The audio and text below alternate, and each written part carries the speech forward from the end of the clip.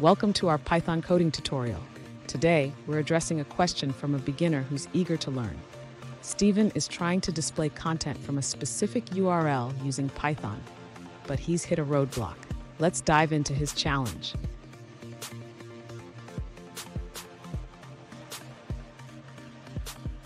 Steven has a URL that returns JSON data, and he wants to extract and display that information. However, despite his efforts, he's encountering a connection error. Let's take a closer look at what he's trying to achieve and how we can help him succeed.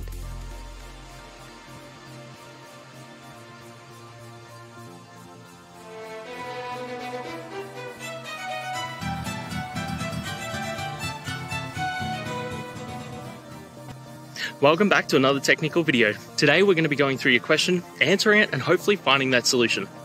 Guys, remember to stay just a little bit crazy like me, and hopefully you get to that resolution. Now, let's continue on to the video. To display content from a URL in Python, we will use the URL lib library to fetch the data and the JSON library to parse it.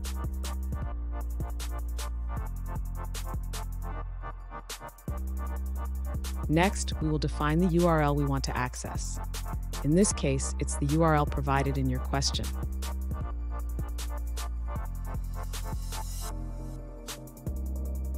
Now let's write the code to open the URL and read the data. We will use a context manager to ensure the connection is properly closed.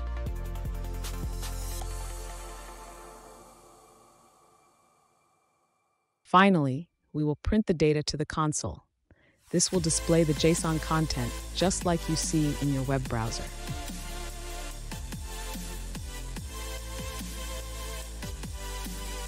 If you run this code, you should see the view count information displayed in your console.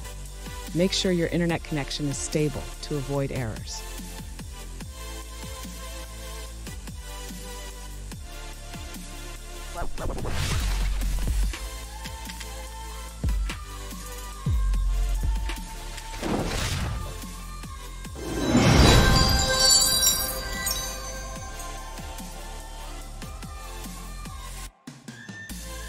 Let's now look at a user-suggested answer.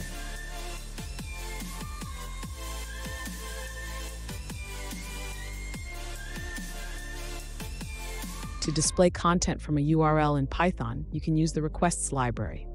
First, import the necessary modules, then define your URL and make a GET request.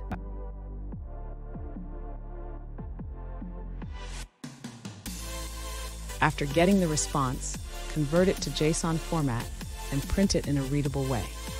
This will show you the content returned from the URL.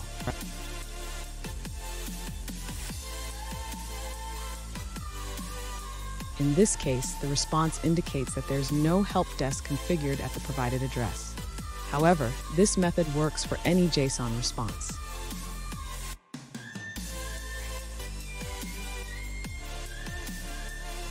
For better viewing of JSON content in your browser, consider using the JSON Formatter Chrome extension.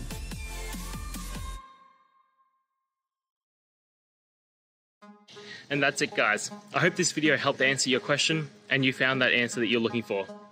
Now, please hit subscribe if it helped. I really appreciate it. And I'll see you next time on another one of these videos. Cheers.